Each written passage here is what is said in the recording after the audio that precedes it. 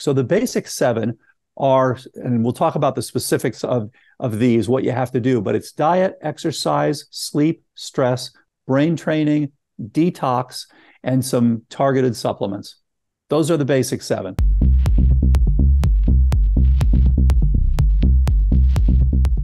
Looking at lifestyle interventions, because there's so many lifestyle factors that are led to believe to dementia and other neurodegenerative illnesses in later life. Could you talk about some of the lifestyle interventions that, in your experience, have been the most beneficial in staving off the risk of Alzheimer's and other diseases? Yeah, it's a great point. And so there are seven basics. We think of these as the B7, the basic seven. And then there are things that are specific to people. So you want to have, the most important thing you can do is get evaluated. That's the key. Get a cognoscopy, find out what are your risks, your genetic risks, your biochemical risks, your toxicological risks, et cetera. But you can start with some basics. And then the hope for the future to make it most efficient is that everybody would do the basics. And then those people who slip through the cracks, okay, now you're going to do more things. And then you have a pyramidal sort of approach so that only a few people have to get these very extensive workups. Most of us can do well with just the basics. So the basic seven are, and we'll talk about the specifics of these, what you have to do, but it's diet, exercise, sleep, stress, brain training, detox, and some targeted supplements. Those are the basic seven. So you want to, and critical things for each of these. Now, those aren't a guarantee, but for most people, they will do very well. And the goal, of course, is to keep everyone sharp to 100. So for diet, it turns out that the diet that works the best is a plant-rich, mildly ketogenic diet with lots of phytonutrients, lots of fiber, improving your gut microbiome, healing any leakiness of your gut. This is the way that's worked the best. And for exercise, what's worked the best, interestingly, is EWOT, exercise with oxygen therapy. Some people like to use the restriction bands, so-called KATSU bands. These were used by some of the Olympic athletes. It basically gives you more bang for your buck. For sleep, Professor Matthew Walker from UC Berkeley has written a whole wonderful book, Why We Sleep.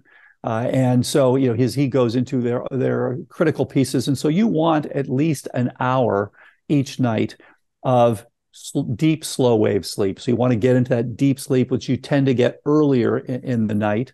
And then you want to have at least an hour and a half of REM sleep. These are both critical, and they're critical for detox, and they're critical for memory formation. They're critical to prevent neurodegeneration. And of course, they're critical to remove damaged cells and damaged fragments and things like that. The glymphatic system was, a discovery of a few years ago, which has been very interesting in terms of keeping your brain healthy. And then you want to manage stress. We were made to have a little bit of stress and then resolve it. You have some stress, you resolve it. That's okay. Have some stress, resolve it. But so many of us now have this chronic stress, and that damages your brain. It actually shrinks your brain. As long as your amygdala is on high alert and like, oh my God, we're under assault, you can't back down. You can't actually relax. It turns out to be very helpful. So things that as a scientist I used to laugh at, like meditation and things, turn out to be, I can't deny the data. The data are striking. They're good for neuroplasticity. They're good for blood pressure. They're good for your cortisol. They're good for your lifespan. They're good for myocardial infarction prevention, all those things. So whatever it is that helps you to deal with your stress, whether it's Shinroku, getting out and forest bathing, whether it's TM, whether it's yoga, whether it's music, whatever you like. Get that heart rate variability up. And I do think, by the way, Joe, I think that wearables are going to be one of the best things for prevention of chronic illness. Being able, look at what we can do now. You can follow your heart rate variability. You can follow your sleep stages. You can look at your microbiome, both oral and gut microbiome. You can look at your telomere length. You can look at so many of these things. Close your rings every day and, look whether you got your 10,000 steps in. So it's amazing what we can do. And this is going to be a huge help in reducing these complex chronic illnesses, because so many people were living on the edge. They didn't realize they had virtually no heart rate variability. They're under stress all the time. They're not getting much sleep, all these sorts of things.